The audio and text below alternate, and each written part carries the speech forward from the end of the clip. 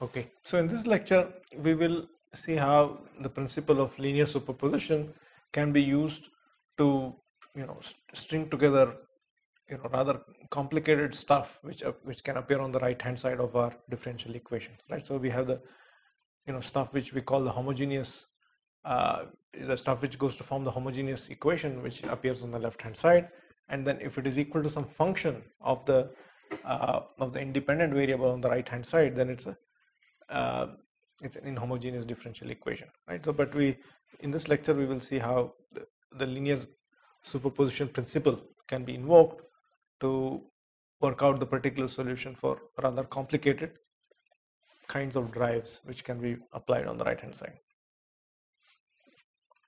Okay, so the principle of superposition is just that you have linear systems here, so therefore you can just take the solution of one external drive and the solution of another external drive and just add the two. That's going to be a particular solution for the sum of these two drives, right? So in fact you can have as many different terms as you want on the right hand side. So it's a linear problem, therefore you can just add all of them and you'll get a particular solution for the full problem. So since we have laid down a prescription for obtaining particular solutions for a whole class of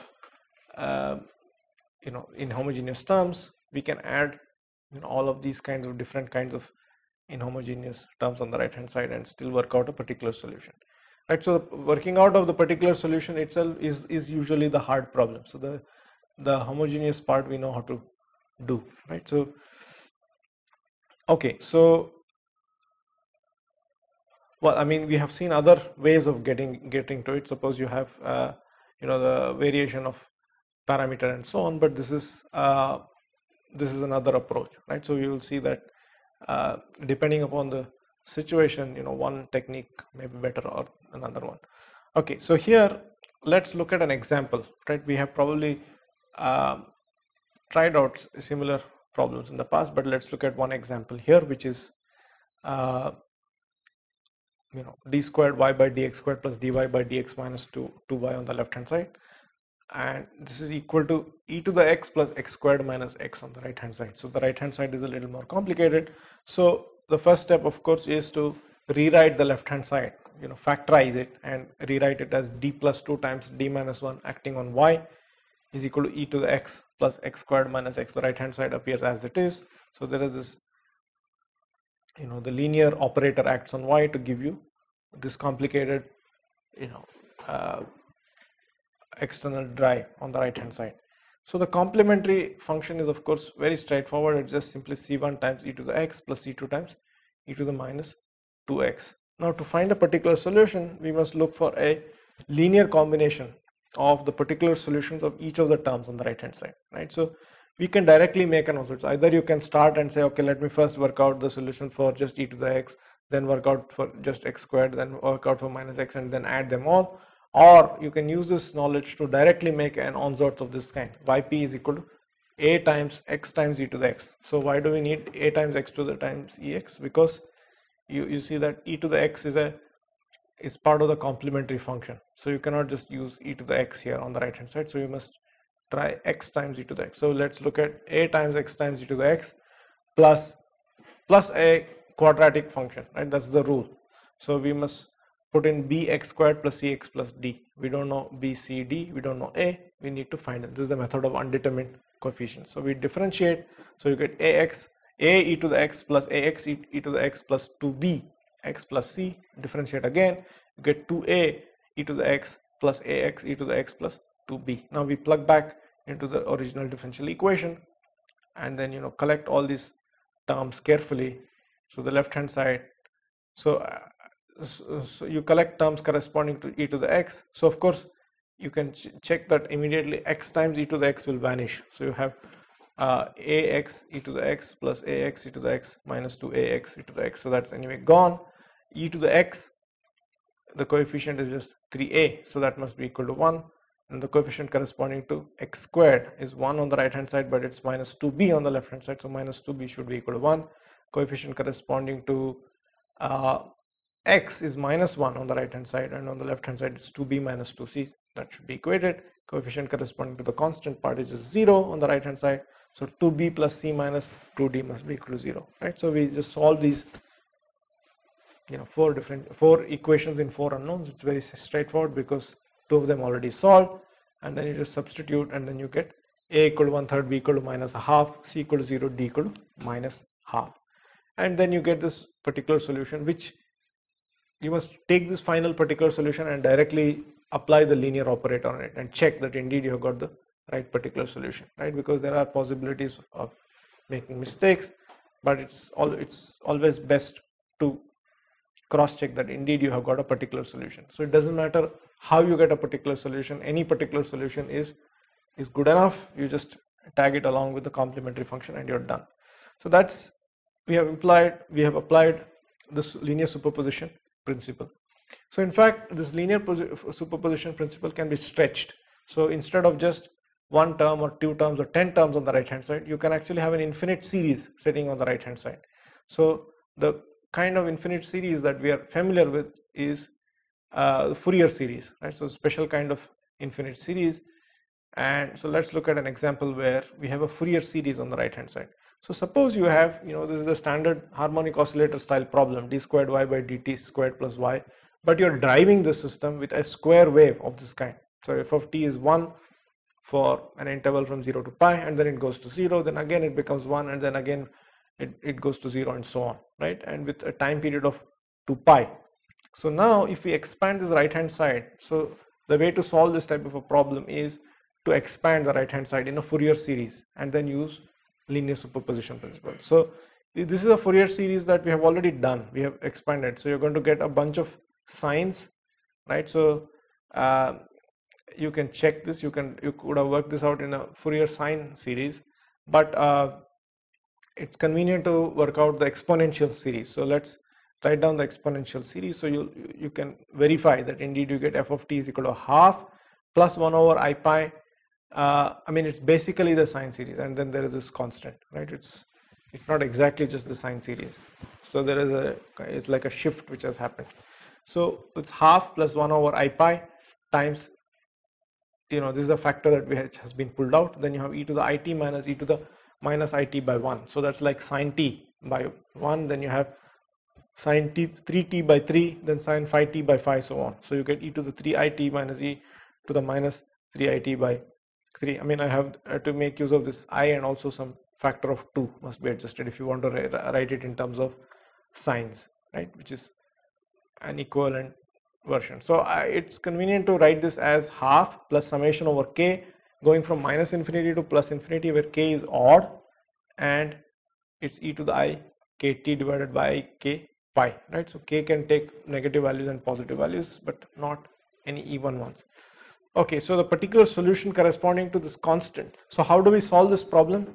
So you say, okay, d squared y by dt squared plus y is equal to half. Solve it. You get one solution. Then you have d squared y by dt squared plus, the first term on this side, only on the right hand side. Then solve for it, and so on, right? So the particular solution corresponding to half is very easy. It's just half. If you choose yp equal to half, then d squared y by dt squared will just kill it, and so y is equal to half. So there's no problem. So it's just half. Now there is this one term which we have to work out separately. So this is, in fact, what is happening is we have chosen to drive our system here at resonance in some sense, because the frequency of the drive is the same as the natural frequency of this problem. So I constructed it in such a way that I can show you that one has to be careful, and to see that instead of driving such a system with a cosine drive, which we have seen in the past, it's also possible to drive it with a square wave. And in fact here the square wave turns out to be a rather messy object to work with. It's much more convenient to get the physics out if we applied a sine wave or a cosine wave. But here the point is to illustrate how we can work with a sine wave with a an arbitrary periodic function, and then expand it in a Fourier series, and then work out the solution, the particular solution term by term, right? So since that is our goal, a square wave is a particularly instructive type of drive to consider, and also to consider it such that its frequency matches with the natural frequency. So now, because the frequency matches, I cannot blindly just use e to the it minus e to the minus it. So I should solve this first term alone separately. As you will see in a moment, the solution for the other parts are can be written down in one shot. So let me solve this out. So I have d squared y by dt squared plus y is equal to 2 by pi sine of t. So I cannot blindly put a particular solution of the kind sine of t, because that's going to be part of the complementary solution. So but on the other hand, I should try something like t times sine t, or t times cosine t, a linear combination of both of these. That's what I should try. And so in fact I did this, and I checked that in fact the particular solution for this is just minus t cosine of t by pi, as you can directly verify by just plug this in here into this differential equation and verify that indeed if you do d squared by dt squared plus 1, if you act upon this, then it should just give you 2 by pi sine of t. So this is a particular solution for this problem. Now to work out the particular solution for the other terms, we should just solve for this kind of a problem. D squared y by dt squared plus y is equal to e to the I kt divided by I k pi. So this is the generic term. Now if I do this, so the onsorts that I'll have to make is ck times e to the I kt.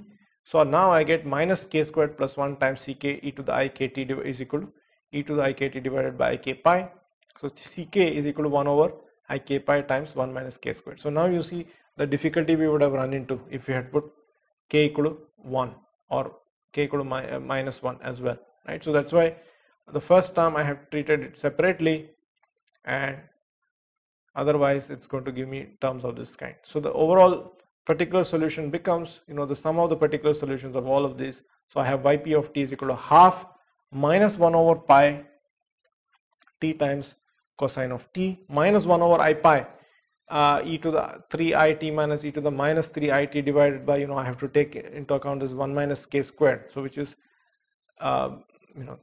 3 comes because of k, and 1 minus k squared will give me 8, and then I have a 5 which comes in here, 5 squared minus 1 is 24, and so on, right? So there's an overall minus sign.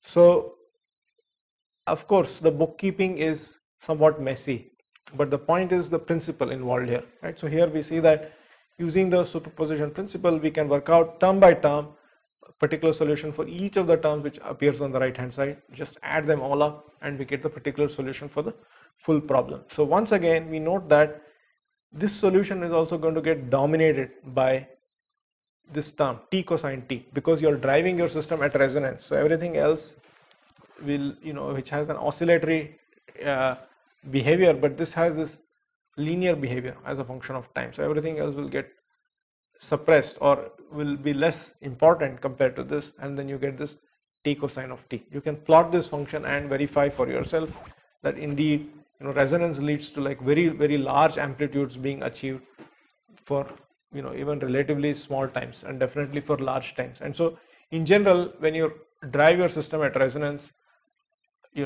something very dramatic is going to happen. So very, very likely you're going to just completely destroy the system if it's going to break down at some point, right? But that breakdown is something sometimes is a desirable kind of breakdown which you want.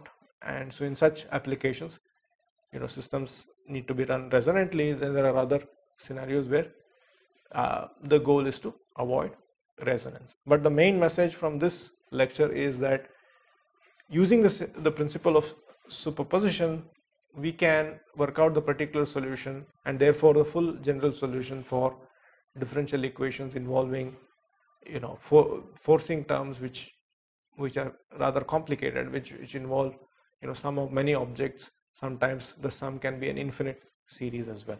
Thank you.